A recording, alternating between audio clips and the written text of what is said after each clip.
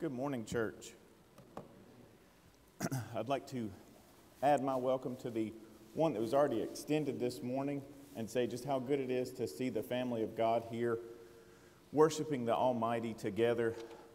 I'd also like to say if you are visiting with us, we're obviously glad to have your presence and would like to make sure that you get one of our little welcome bags in the back before you leave this morning. It's not much, but it's just a token of our appreciation and something our RISE group, our like kindergarten to fifth grade group, helped put together just to say thank you for being here.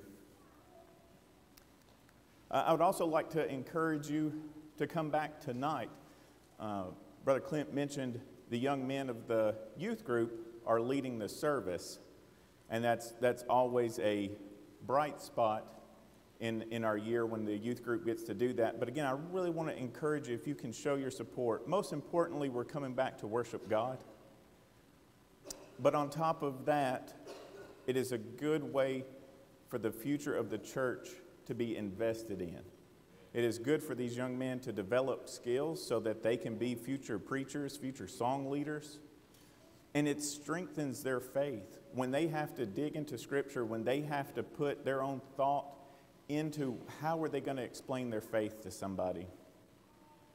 It does wonders for strengthening their faith. So again, we'd just like to encourage you to come back tonight.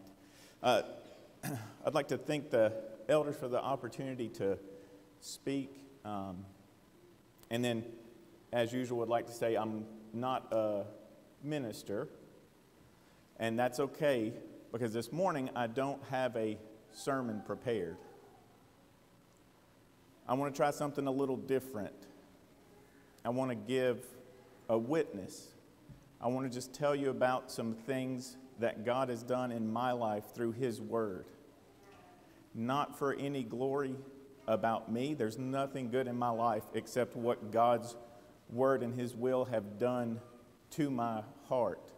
But I want to share some real examples of what our loving Heavenly Father can do. And in most of these examples, I'm the bad guy. But when we get off the path, when we start to struggle, our God doesn't abandon us. His love doesn't stop. He pulls us back. Sometimes it's painful, but it's much better than the alternative. So this morning, I hope you bear with me. I hope you understand the spirit in which I'm going to share these personal things with you. And most importantly, I hope it glorifies our Father, because words cannot describe how good He is. His love and His kindness and His wisdom and His patience. The unspeakable patience of God. So this morning as we dive in, I'd like you to think about the parables. The parables of Christ. There's, depending on how you count them and what you would consider to be a parable, there's at least 40, if not 50 or 60 parables in just 3 of the Gospels. And in my mind, you kind of can break them down into 3 categories. There's parables on the kingdom. Christ was going to pay for His kingdom, was going to establish His kingdom forever. It has no end. And He used parables to help break that down into little bits that we could understand. He had parables about the judgment. So just in case we missed how important the kingdom was and that there's a responsibility for us to answer His call to put our faith in Him, He gave us a lot of parables about what that judgment would be like. And then He gave us parables that I kind of lumped into a bigger category for like 1-point lessons, where it talks about forgiveness or it talks about being active in the kingdom. Just 1-point lessons masterfully brought to life through His parables. And we're not supposed to have favorites, and I'm not saying that this next parable is my favorite, but where I'm at in my life, this parable has done the most to drive out the sin, to push me to try to do more to serve Him. And that parable is the one that we read this morning, the parable of the sower. So this morning, again, I would like to to testify to you how these words are sharper than any two-edged sword, how these words get into your life and can cut out the bad and can encourage the good. Because you see, this parable works on so many levels. There's lessons here about how important it is to have ministers, and I'm thankful for the ministers that we have here at this congregation that are spreading the seeds of the kingdom. But this parable is also about your heart, about the condition of your heart, and Christ teaches us that through gardening. I don't like to garden. I had to do it some as a kid, didn't enjoy it at all. Now that could be because I don't particularly care for vegetables. You probably could have guessed that. But it's like, we're doing all this work to get like a tomato. I don't like tomatoes. But I'm thankful that I got to experience that because it helped this lesson drive home so much more clearly. And at first I took this parable as these are just kind of people. This is your ultimate fate. This is where you're going to end up. You're going to end up a person that the enemy just snatched God's word away from you. You're going to end up a person that had too many stones in your heart for God's word to really do something. You're going to end up a person who let the weeds and thorns of life choke his word from your heart. Or you're going to end up a Christian that produces fruit. But as I got a little older, I understood like a real garden. You can have a perfect garden one day. Can you stop working on that garden? You can't. You can't. We tried, I say we, Holly wanted to have a garden here. Again, not a big fan of gardens. And the deer are like ninjas. They get in there, they eat everything. We looked up all kind of stuff to try to keep them out. You cannot stop working on the garden of your heart. And so this morning I want to share some examples with you where I was in some of these positions, where I had some rocks in my heart, where I had a weed problem, that thorns were choking the fruit out of my life. So let's talk about that. Let's dive in. So the stony ground. What is Christ talking about here? This is something internally. This is something that is in your heart that is not letting God's word get deep in there.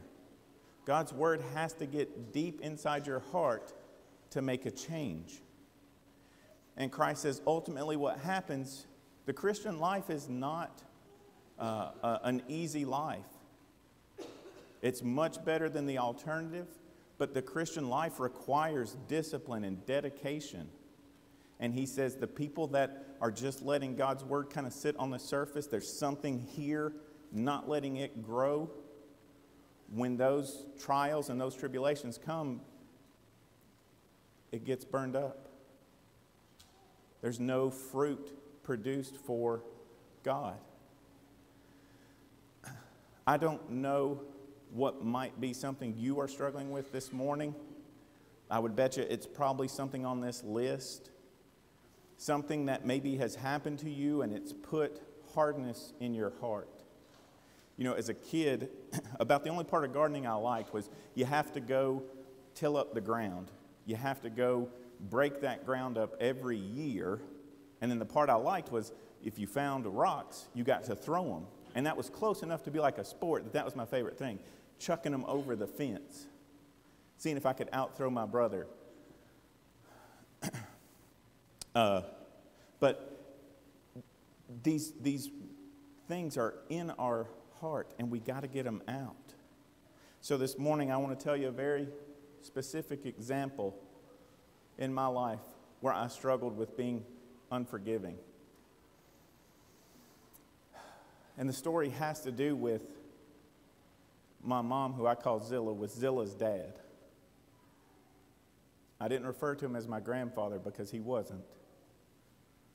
I'm thankful that I have Zilla has a stepfather that has been a wonderful grandfather to me. And there's a whole different lesson we could do there about people that step into bad situations and are a blessing to people.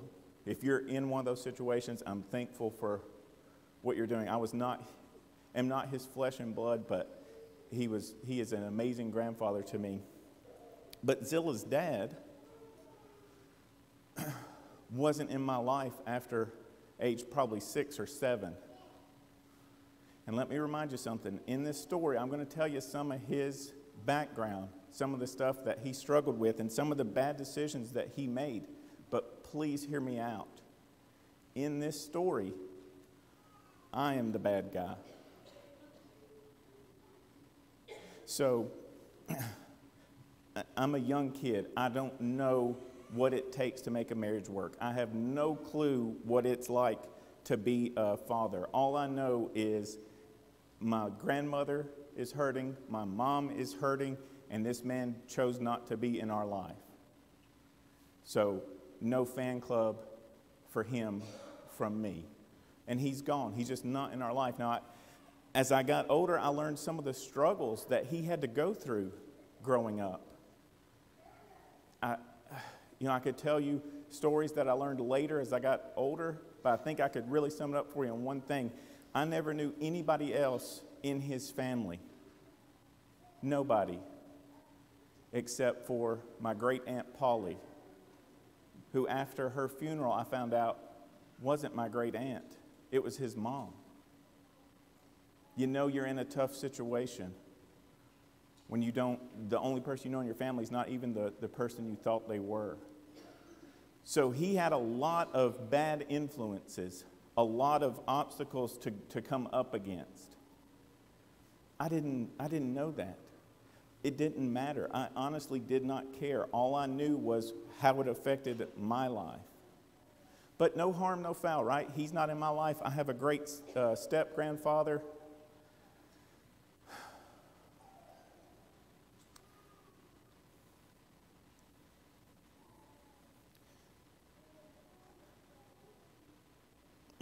But Zilla continued to love him. We would be together at Thanksgiving or Christmas with her family. Everybody having a wonderful time. Some of the most amazing memories are those family get-togethers.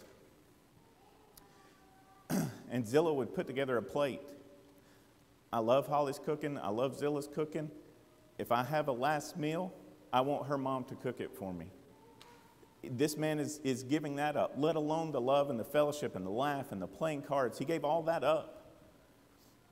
But Zilla wants to put a plate together for him and go over to him. Not a huge deal. But I confess to you, I didn't like it. He didn't deserve it. We didn't kick him out. He left us. I wouldn't do it. But Zilla did. Zilla still did. So, okay. Sometimes when we were digging rocks out of the garden, you'd find a little bitty rock. You'd be like, oh, no big deal. And then, oh, I can't get it out. And you start digging. That rock was bigger and bigger and bigger. My disliking of Zilla showing kindness to somebody, I thought was just a little pebble, not a big deal. It only got bigger. He started to want to come back around before he passed away a few years ago. He wanted to be more involved. I didn't need him. I didn't want him. But because I love Zilla, sure, I'll go back around and visit. My heart wasn't in it. It was empty. It was meaningless because I wasn't doing it out of love. I was doing it out of love for Zilla, but that was it. Then, his health starts to decline. And Zilla's concern is she knows the struggles he's had in his life. She knows the falling out he's had with God, with going to church. And she wants to make sure he's right.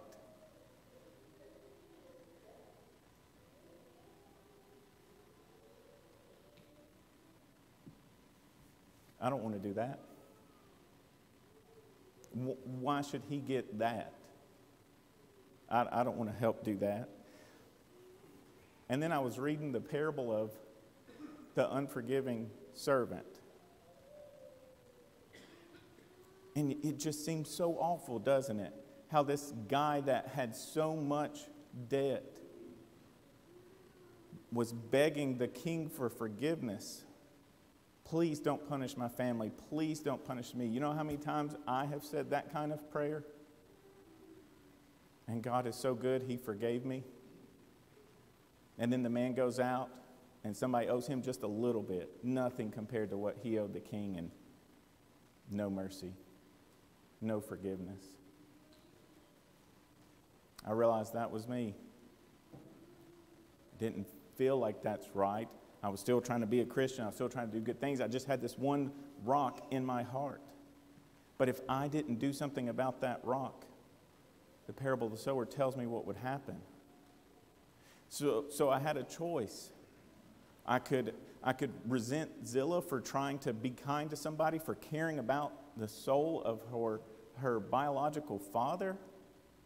And I could let that rock get bigger, and it could push the Word of God further and further out of my heart. Or I could let God's Word break my heart. And I want to repeat that. If you feel like there is something in your heart that is keeping you from growing, it's keeping God's Word from getting deeper and deeper into your heart, find Scripture to break your heart. It's not easy, it's not fun, but it's what the doctor ordered. So in that moment, I had to make the decision that this was my problem, that I needed to fix it. And I'm so thankful for Zillah's example. I'm so thankful for the Word of God, for teaching these parables, for prescribing the exact medicine that my heart needed. It needed to be broken and reset. Just like that ground, you have to break that ground up to get the rocks out.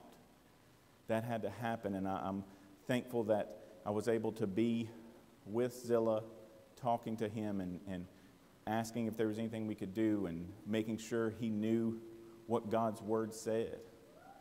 So the story has a happy ending, and I'm so thankful to God for that, because I can't imagine if I had to carry that around for the rest of my life.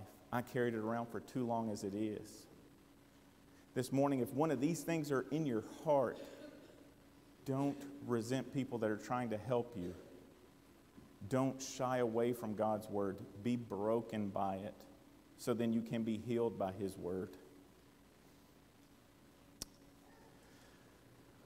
I'd like to talk about the seed that was sown among thorns.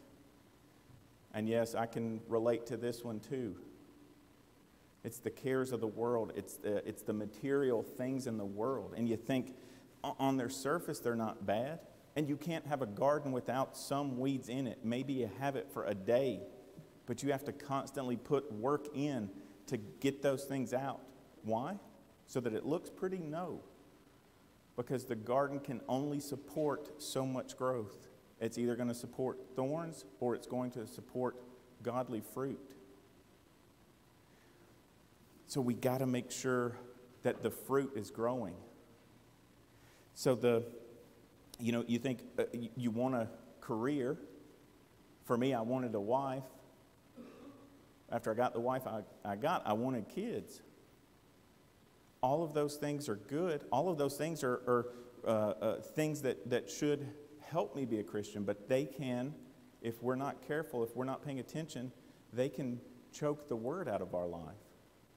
And that sounds crazy, but it can happen. So what do? Christ tried to tell us in the Sermon on the Mount. He talks about worrying about what you're going to eat, what clothes you're going to wear. We're so blessed to live where we do. We kind of take this one for granted, but he says, no, even if that's your top worry, it's not your top worry. Your top worry is seeking after God's righteousness. That's serious. That hurts. Because we have things, right? My job, I care about my career. I need it to support my family. I care about my family. I want to take care of them and support them. He says, they're not even a close second. And we won't survive our race as a Christian if God is not the very first thing in our life. And it can feel weird to us, but I can give you a perfect example, and I've shared this in some of my classes, but, and I'll try to give a briefer version, but when we were pregnant with our first child, didn't know if it was a boy or a girl yet. Before she was even born, I knew, right, I wasn't going to make the mistakes my parents did.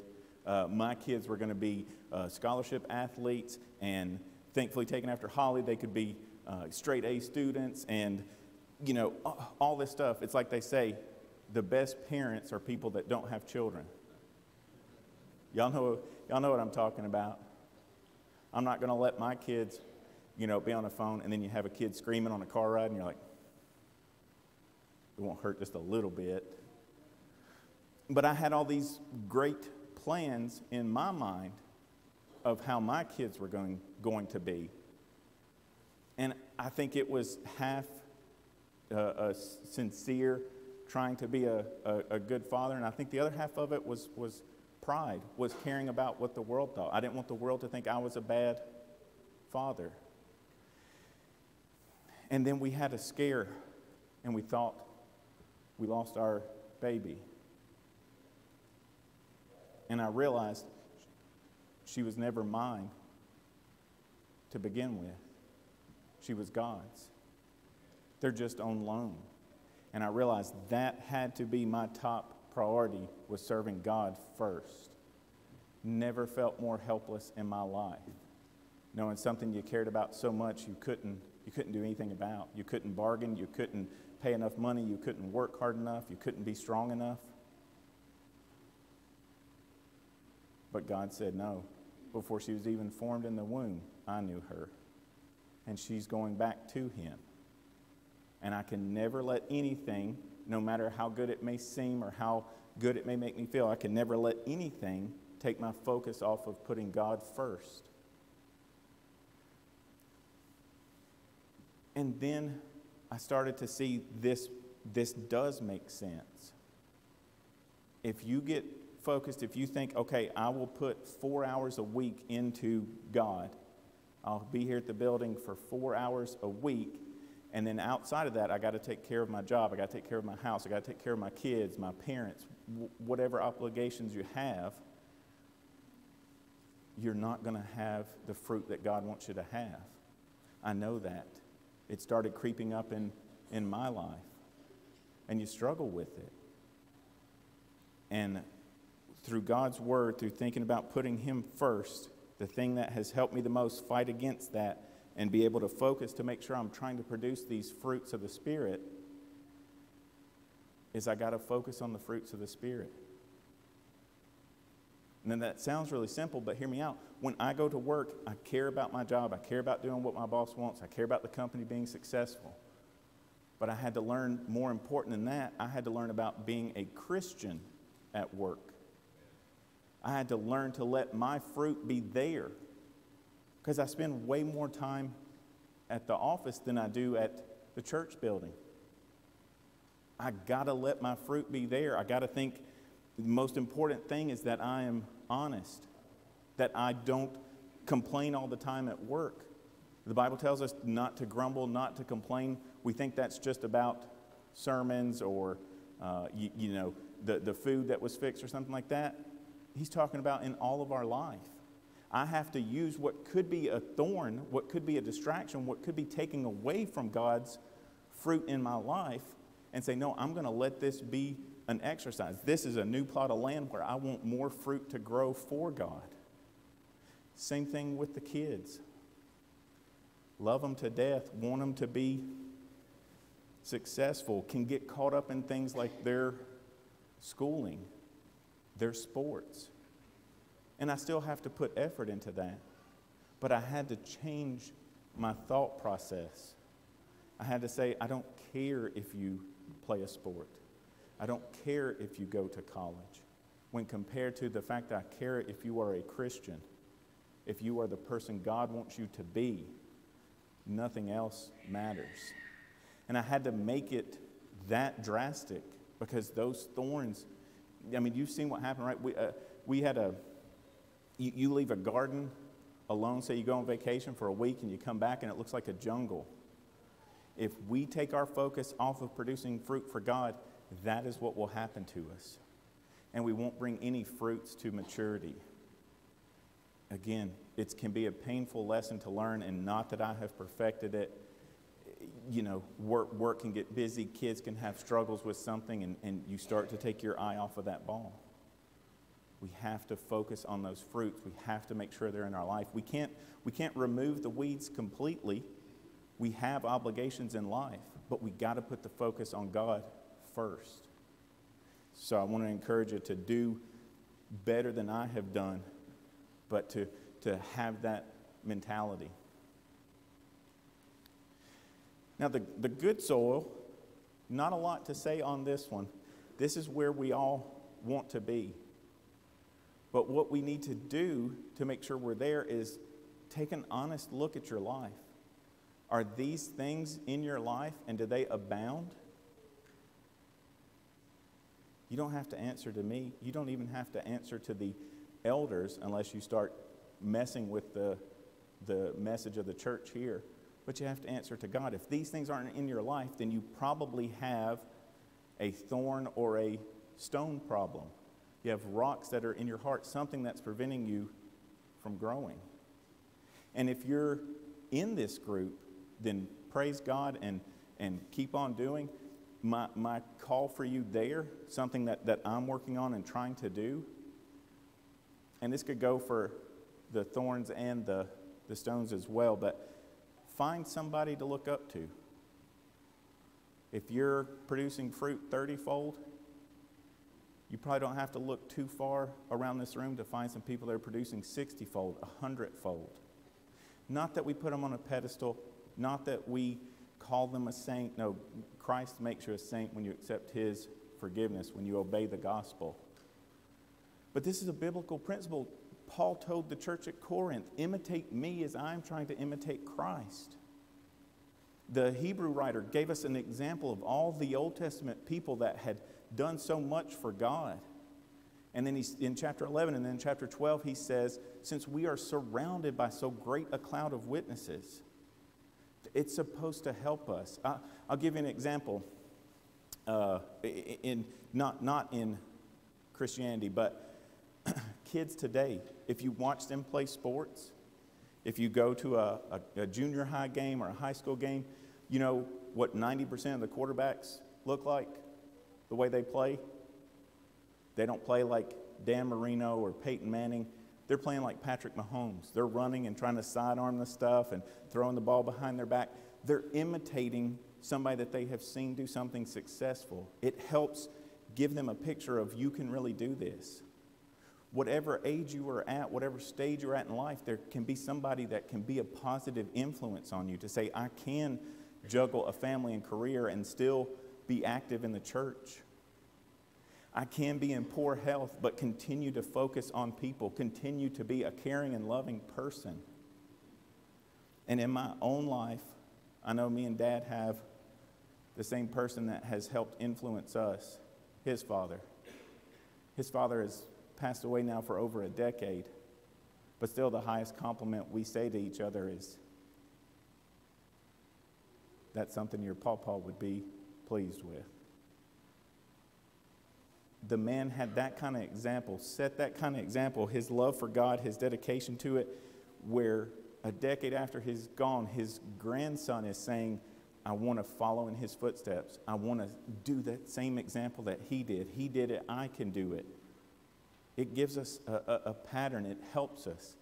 He wasn't a perfect man, but think about that example. That's what I would love to have one day, where after I'm gone, even my kids and my grandkids say, I want to follow his example. I want to be helped by the way he lived. He was so quiet. But it wasn't like he was disengaged. He was listening. And I try to do that. And when I get nervous, I'll talk too much. But around family, I try to be quiet and listen, because that's what he did. And it changes that interaction. I get so much more out of it. Instead of me telling people about what I'm doing or how things are going for me, I listen to them. Just one of the examples of where somebody can do something and you think, I didn't even think about that. I didn't even think about throwing the ball behind my back. I didn't even think about side arming it or running around and doing a 360 and then throwing it. There are people in this congregation, and I'm not going to name names or do anything like that, but that are inspiring, have lived through difficulties, have lived through trials and struggles, and keep their faith sincere and strong and a shining example. There are people here that you think, oh, well, they've made it to retirement. It's time to just kick up your feet and take it easy. And they're doing more for the Lord than ever. They're passionate about a mission work and a ministry, and they're doing so much. There are people here that are at every activity that happens. It's like the example with Zilla. You can be bitter about that. You can be resentful and say, well, you know, they've got it easier than I do somehow. Or you can be inspired by it. And I want to encourage you from the impact that my grandfather has had on my life to be somebody that inspires. Find somebody that can inspire you, that can help you take your game to the next level as a Christian. Finally, this morning, you knew we had to talk about it. The seeds that are on the wayside. This morning, if that's you, if you've been in countless worship services, you've heard the Word of God preached, and you are just praying that you can get out of this, that you'll be old enough and you won't have to come anymore, and you don't have to listen to this, you don't have to have that bad feeling in your stomach. You are praying for the devil to snatch that seed out of your heart, to take away your only hope of salvation. Don't make that mistake. My life is not perfect. I will continue to fall short, but I shudder to even think of what my life would be like without God's Word in it. And this morning, if you're sitting there and you're compelled, but you're just fighting against it, you don't want to give in. It is like sand in an hourglass. Because God says if you don't accept His Word, 3 of the 4 soils accepted His Word. And He says if you don't accept it, if you let it just keep sitting there, but your heart is too hard, the devil's going to snatch it away. The devil's going to say, show up, but don't listen. The devil's going to say, as soon as you're 18, you don't have to go to service anymore. He is your enemy. He doesn't want God to do with your life what He wants to, and to bring Him glory and honor. So this morning, maybe that's not you. But if you're old enough to understand what I'm saying, just like me, we are in one of these 4 places. Our heart is in one of these 4 conditions. You don't have to answer to me, but we don't know when our time is up. And God loved us so much, and He's doing so much to help us live for Him, that if you have a need, the answer is the cross. And you can come forward and talk to one of our elders or one of our ministers and look for Scripture that will break your heart so that you can get whatever's holding God's Word back out of your heart. You can ask for prayers to say, I'm focusing too much on things that aren't producing fruit. Or you can say, I want to be more on fire for the Lord. Don't let this opportunity pass you by. Don't leave today without feeling like the garden of your heart is in a good state. Whatever your need this morning is, if you'd let us know while we stand and sing.